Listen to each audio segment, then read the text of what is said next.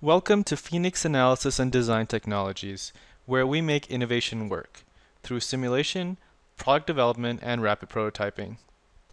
As an ANSYS channel partner, we sell and support products from ANSYS Inc. in the Four Corners states and Nevada.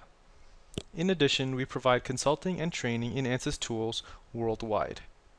These tools provide simulation capabilities in fluid dynamics, structural mechanics, electromagnetics, as well as systems and multiphysics applications.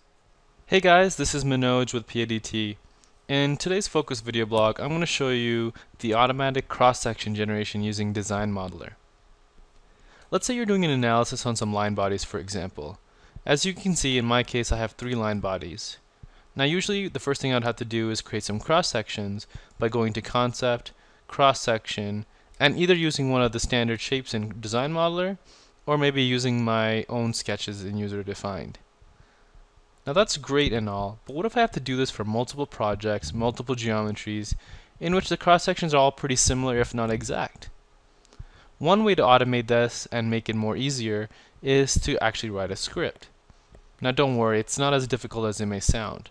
I'm going to show you a script here that creates some cross-section examples for us. So as you can see, there's 5 callouts for cross-section here. This VAR CS1 is just giving it a variable name with an internal ANSYS. The AGB.CSRECT is the actual function callout for what type of cross-section you're doing. So in this case, you can see this is creating a rectangular cross-section. The CSCIRC is creating a circular cross-section. And then CSI-section is creating a I-section cross-section. Now, depending on what function, you need to define some dimensions. Now they are all predefined dimensions in terms of one is width, one is height, and vice versa, as well as some of the more complicated geometries. So here we create 5 cross-sections. So what we can do is, once we've written this in Notepad, and don't forget to add this agb.regen, this just basically refreshes the DesignModeler, so there's no quirks using the cross-sections for the analysis. Once you've created your script, go to File, Save As, give it a name. Make sure you save it as all files, and then give it a .js suffix. In my case, I've already created it, but I'll go ahead and replace it just for the sake of showing.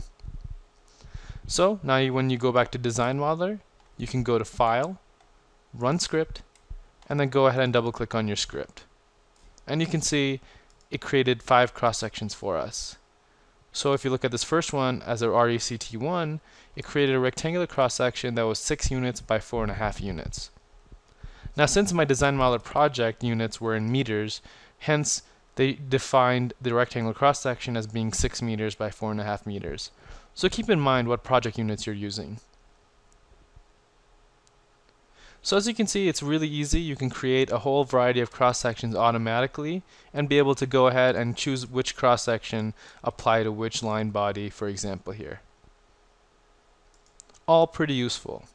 A couple things to keep in mind is that it doesn't work, like I said, with your own user-defined cross-sections, although user-integrated cross-sections where you defined the moment of inertia and all those things, you can automate those as well. Now, I'm not going to go into all the details on all the dimensions of every single cross-section that you would need to define on this script, but what I'll do is I'll show you the ANSYS help menu that's great for this type of work. I'll go ahead and copy this link down at the bottom of the video so you can have access to it. You can simply copy the link and paste it into your ANSYS help menu. So as you can see here are all the functions that are associated with this script of automatically creating cross-sections. So a hat section, for example, or a Z section. And they give you some dimension terms, W1, W2, W3, etc. So what you can do is you can go and click on whatever section you're interested in, and it'll give you a sort of a diagram where you can specify, oh, that's what dimension I'm interested in. I need to give it 4 units, I need to give it 6 units, etc. We hope this video was useful, and please subscribe to PADT as we will be doing more videos on tips and examples in ANSYS. If you have any questions, feel free to call PADT Inc. Otherwise, see you next time.